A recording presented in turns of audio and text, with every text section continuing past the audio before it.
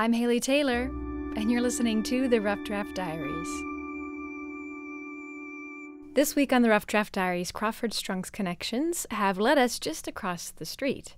About 50 feet from ProMedica's Children's Hospital lies the Ronald McDonald House. My day so far has been a little busy as I get back here. There's no doubt about it. Not enjoying the cold, that's for sure. That's Chad Bringman, the CEO of our local chapter, and this network of houses. So the Ronald McDonald House is a place for families to stay when they have sick children. So if someone is traveling to Toledo, in our case, from wherever that might be, and receiving medical care from any medical facility in Toledo, this is the place that families can stay so that they're close to their child. They can be part of that treatment plan. They can be a support to their child.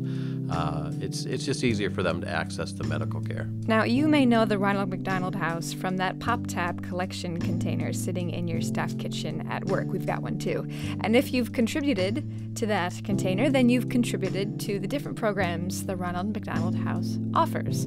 First, there's the actual Ronald McDonald House. It works almost like a hotel. There's private bedrooms, you can get home-cooked meals, it's a place to stay long-term. Then there's the family rooms. There's a kitchen area, shower facility, a quiet room, a sleeping room. It's a nice place to catch a break. Then there's the mobile care unit, where vehicles visit houses collecting blood samples or taking immunizations, giving health education, and much more. All these programs work together to help the millions of families with sick children find comfort and support. But the thing you may not know is that the Ronald McDonald House is not owned or operated by Ronald McDonald. The very first house actually opened in Philadelphia in 1974. Yeah, there was a football player that played for the Philadelphia Eagles. That's why it was started in Philadelphia. Had a 3-year-old daughter that was diagnosed with leukemia and found that they were sleeping in chairs, they were eating out of vending machines. Just wasn't a real comfortable situation. And basically he and his teammates decided that they would support a house where families could stay. Originally it was called Eagles Fly for Leukemia. And eventually they realized that two big things was, number one, this was bigger than the Philadelphia Eagles could take on, and they really needed some support. Obviously, one of the supporters that they went and solicited was McDonald's. The local McDonald's in Philadelphia said, we have this new product coming out called a Shamrock Shake, and we'll give you the proceeds from that Shamrock Shake, but we want you to call it the Ronald McDonald House. So that's where the namesake came from. That's where the partnership came from. A lot of people think that we're owned and operated by McDonald's. That is not the case. They are a tremendous partner of ours. They are a tremendous donor in most cases, but they're not. There's no obligation. They're a donor just like anybody else, and obviously they're very good to us, and they've been good to us for a lot of years.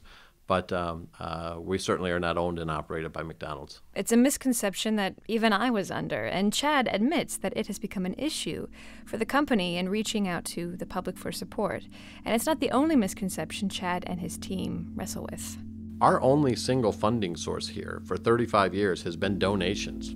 And we really need the community to understand that, yes, McDonald's does help support us, and they're a tremendous donor, but they can't do it alone, right? So we're very fortunate for the support that we have, but we do run into that misconception a lot that people think that McDonald's just takes care of everything here. That's absolutely false.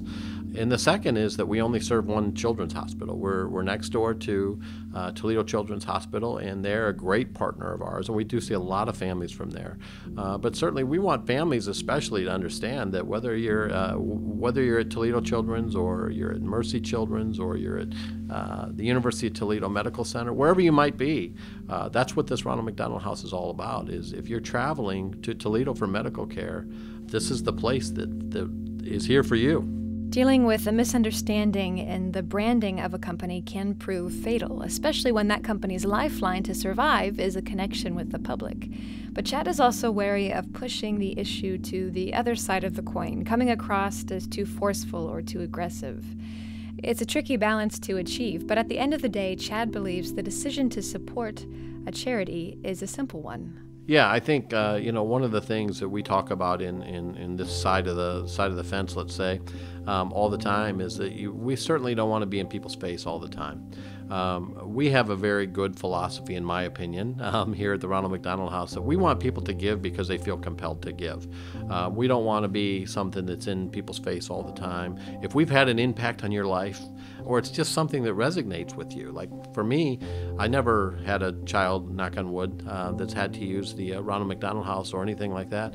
but the mission resonates with me. And yeah, you could say it's because I work here, but I work here because it resonates with me. So we really want the community as a whole to feel compelled to. We want to support these families. We know that today is the worst day of their life, and we know they're going to be here for an extended period of time, and we don't want them to worry about those things. We want them to worry about getting their child better, getting their life back to as much normalcy as they possibly can, as quickly as they possibly can, so they don't need to worry about where they're going to stay, what are they going to have to eat, is there going to be anybody to talk to. Those are all things that we want to take care of. And with that, we've almost wrapped up this episode of the Rough Draft Diaries. But first, you need to hear Chad's nominations for the next episode.